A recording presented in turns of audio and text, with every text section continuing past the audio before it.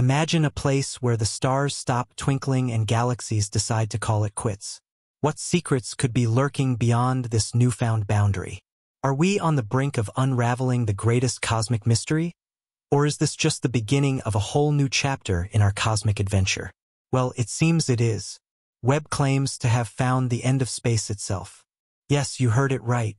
The final frontier might not be so infinite after all. But hold on a sec. How can space have an end? Wasn't it supposed to go on forever? Okay, let's see what's really happening. When I heard this news for the first time, I was all pumped up to uncover one of the many mysteries of the universe. The James Webb Telescope has been doing just that, and it's flipping our understanding of the cosmos on its head. In just 12 hours of observation, this marvel showed us things that left us staring wide-eyed and scratching our heads. Okay, let's imagine together how vast the universe actually is. Just let your imagination run wild and think as far as your mind can go, reaching the very edge of space. Now, let's find out just how much the James Webb Space Telescope can actually see out there, the actual reality. So hop on board our imaginary superfast spaceship and let's not waste any more time. Now we head to the edge of our solar system, passing planets like Mars, Jupiter, Saturn, Uranus, and Neptune. We've covered 100 astronomical units, and here we are at the heliosphere boundary. Beyond this point, we enter interstellar space, where Voyager 1 and 2 have ventured. Now we approach the Oort cloud, a wall of asteroids 200,000 astronomical units away from Earth. It's sparse, and we easily navigate through the asteroids, entering complete darkness, zooming past stars and planets. We reach the edge of our galaxy within minutes. No more interwind, just bright dots of other galaxies mapping our route. We realize our universe isn't infinite. It has a boundary 10 billion light-years away, and there might be other universes. The original supervoid, a billion light-years wide, could be evidence of a collision with another universe. But how do we get to these other universes? Black holes might be the key. They're mysterious, warping both space and time. Some scientists even propose the existence of white holes, the opposite of black holes. The idea is that these might lead to other universes. Remember the Little Bang in 2006? That unusual burst of energy could have been a baby white hole, destroyed almost immediately. Now let's talk about the Andromeda Galaxy, heading our way at 68 kilometers per second. Don't panic. It won't crash tomorrow. But when it does, things get interesting. We might witness a stellar collision, or perhaps our solar system gets thrown into dark space like a tennis ball released on a rope. Fast forward, the galaxies merge, and the black holes at their centers start a dance. They eventually merge into a supermassive black hole, releasing energy and an active galactic nucleus visible for millions of light-years. Then we've got the South Pole Wall, 500 million light-years away, containing a quadrillion stars. There's also the Hercules Corona Borealis Great Wall, a flat superstructure 10 billion light-years wide. And don't forget the huge large quasar group, 4 billion light-years across and 6.1 billion times heavier than our Sun. And then there's the observable universe, over 500 billion galaxies, each with billions of stars. But wait, there's a void called the Eridanus supervoid or the cold spot, a billion light-years wide. Some think it's a result of a collision of universes, two bubbles touching and tearing material away. Now, picture the universe as a giant bubble, and there might be infinite bubbles. Wormholes or portals inside black holes could be shortcuts between these universes. Imagine folding a piece of paper to connect 2 points without crossing the whole sheet. That's the idea. Speaking of black holes, falling into one could be survivable if its supermassive gravity's effect increases gradually, avoiding the dreaded spaghettification. Who knows, surviving a fall might land you in a different universe with different physics.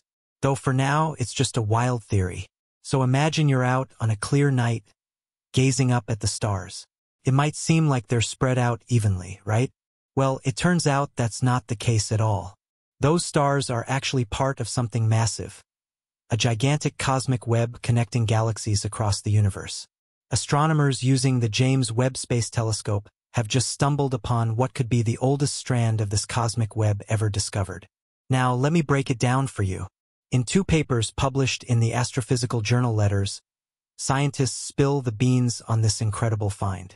They use data from the James Webb Space Telescope to uncover a colossal tendril made up of 10 closely packed galaxies.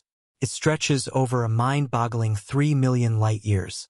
Shani Danieli, an astronomer from the University of Arizona and part of the research team, couldn't contain his surprise, saying, "I was surprised by how long and how narrow this filament is. I expected to find something, but I didn't expect such a long, distinctly thin structure. It's like stumbling upon a hidden ancient treasure in the cosmic vault." This ancient filament of gas and stars dates back to a mere 830 million years after the Big Bang. That's practically the universe's baby years. And guess what's anchoring this colossal thread? A supermassive black hole, of course. This black hole is no ordinary one. It's an extremely bright celestial object that acts like the anchor for this cosmic structure. The team behind this mind-blowing discovery is part of the ASPIRE project. What's ASPIRE? Well, it stands for a spectroscopic survey of biased halos in the reionization era. Fancy name, right? Their mission is to figure out how the earliest black holes influenced the evolution of galaxies. And guess what led them to this ancient filament? One of the 5 early universe quasars they had their eyes on. Fan Wang, an astrophysicist from the University of Arizona and the brain behind ASPIRE, is pretty excited. This is one of the earliest filamentary structures that people have ever found associated with a distant quasar, he exclaimed. It's like they stumbled upon a cosmic treasure map revealing secrets of the universe's early days. Now, here's where it gets interesting. The researchers think that black holes played a crucial role in forming this cosmic web. Imagine black holes acting like magnets, drawing matter together with their gravity. But wait, they occasionally fling stuff far away with what they call cosmic winds. Gravity is the glue that keeps these strands of stars and dust connected, even as the cosmic winds try to pull them across the vastness of the universe. So what's the future of this ancient filament? Well, the researchers have a pretty cool idea. They believe that over time, this cosmic thread will condense into a cluster of galaxies, kind of like the Coma cluster, which is about 330 million light-years away from us. It's like watching the universe evolve and create its own intricate masterpiece over millions of years. When the Webb telescope focused its mirrors on a patch of sky, it saw way more light and way more galaxies than expected. Not just any galaxies, but big, bright ones. Now scientists are scratching their heads and coming up with different possibilities to explain this cosmic mystery. They're like forks in the road, each leading to new questions and understandings. Option 1. Maybe stars and galaxies formed differently and more efficiently in the early universe. Imagine a dark room without many stars and galaxies, making it easier for them to form quickly. It's unexpected, but not a total rewrite of what we know. Option 2. What if the brightness is not from stars, but from supermassive black holes? Yep, you heard it right. Instead of a galaxy full of stars, we might be looking at galaxies lit up by these mysterious black holes. But if true, it challenges what we thought we knew about how many of these monsters existed in the early universe. Option 3. The most extreme possibility is that our understanding of the universe's recipe book, called cosmology, is incomplete. It's a bit radical, but it could shake up our understanding of everything. Option 4. And then there's the wild card option. There might be some unknown component of the universe that we haven't even considered. Now, why does all of this matter? Well, it's about finding our place in the cosmos and understanding the story of how we got here. If we're missing something crucial in this story, it's like trying to solve a puzzle without all the pieces. And the more we dig into this mystery, the more questions pop up. Recent findings from the James Webb Telescope have given us a reality check about the size of the universe. Like, we might have been way off. Scientists dropped a bombshell in a recent paper, claiming that the telescope caught glimpses of stuff just 120 million years after the Big Bang, if the Big Bang even happened. Moreover, it challenges the very foundation of the standard cosmological model. The universe might not be as old as we thought, and Einstein's idea of it being infinitely old turns out to have missed the mark. Our intuition has been playing tricks on us, and we're starting to think we don't really have a clue about what's out there. The James Webb Telescope gazes into space, trying to see as far as possible, but it can only reach about 46.5 billion light-years away. We call that the Hubble radius or Hubble sphere. And guess what? The most distant galaxy ever discovered by the telescope, the MAX 0647 JD galaxy, lived just 450 million years after the Big Bang and is still within this Hubble sphere. Now, our universe is like a balloon that's constantly getting bigger. Not only is it expanding, but it's also accelerating in its expansion. Beyond the Hubble sphere, the universe is stretching out faster than the speed of light. But the Hubble sphere won't keep growing forever. There's a cosmic horizon limit, a fancy term for the observable universe. Imagine a gigantic imaginary shell around us, 93 billion light-years wide. That's our limit, the farthest we can see. Anything beyond that? Sorry, not visible yet. Even if we had the craziest telescopes, the light from there just hasn't reached us yet. So, how big is the entire universe outside our cosmic shell? Well, we don't know. There are competing theories, and math gives us a run for our money. Some say it could be infinite, while others throw around numbers like the universe being 10 to the power of 122 times larger than what we can see. But the distribution of matter in the universe and the even spread of temperature in the cosmic microwave background radiation suggests that our universe might be infinite. Yeah, you heard it right, infinite. Mind blown already? When we gaze into the vastness of space, we're not just looking at distant galaxies.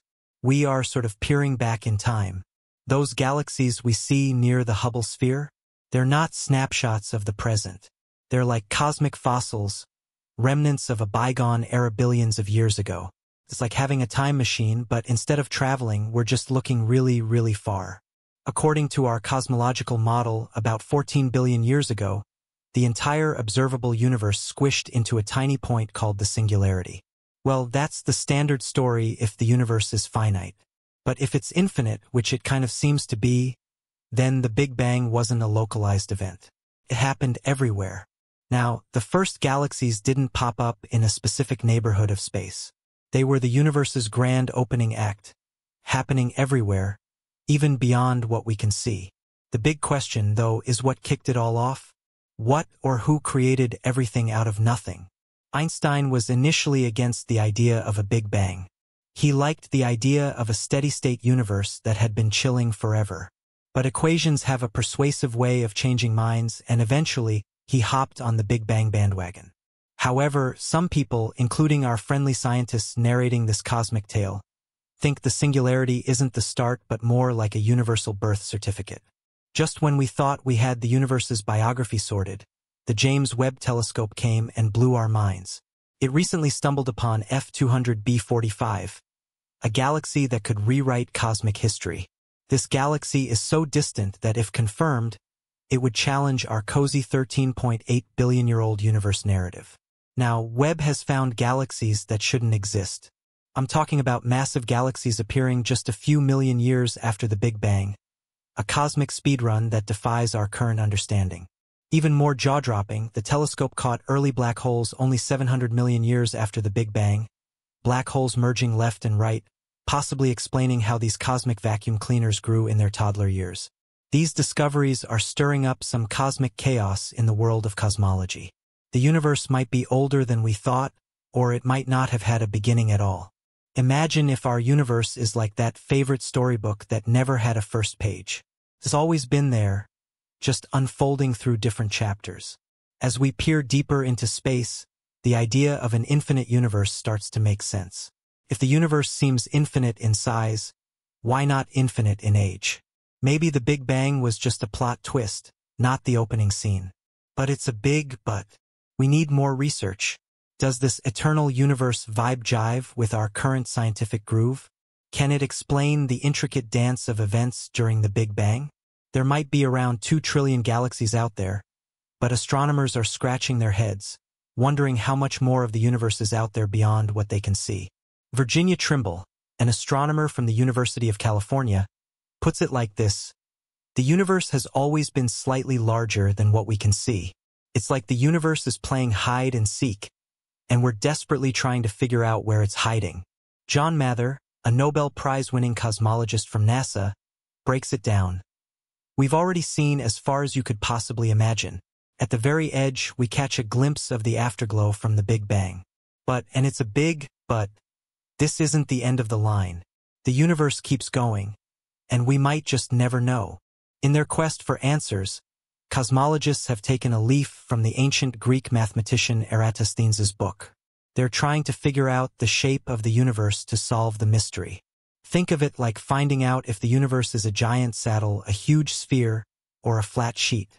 Now, the saddle-shaped idea doesn't have many fans, but a spherical universe feels cozy to us.